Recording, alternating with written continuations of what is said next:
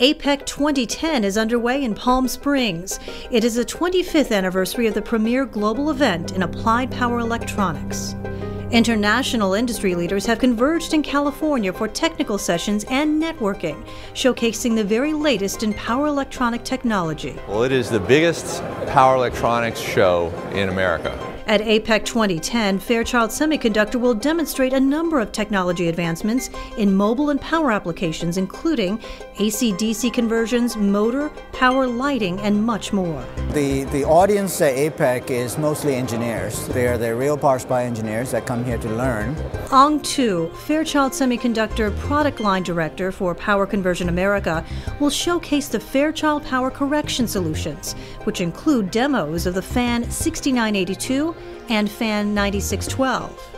Today at this APEC we'll be talking about AC to DC power conversion and two technologies that makes us a very high efficiency solution. But this year we've actually added asymmetrical half bridge DC to DC solution. It's a sneak preview. People can come over and see the rather phenomenal efficiency we get using this part. Van Niemela, Fairchild Semiconductor Marketing Manager for Industrial Power Conversion, will introduce the 90+ solution.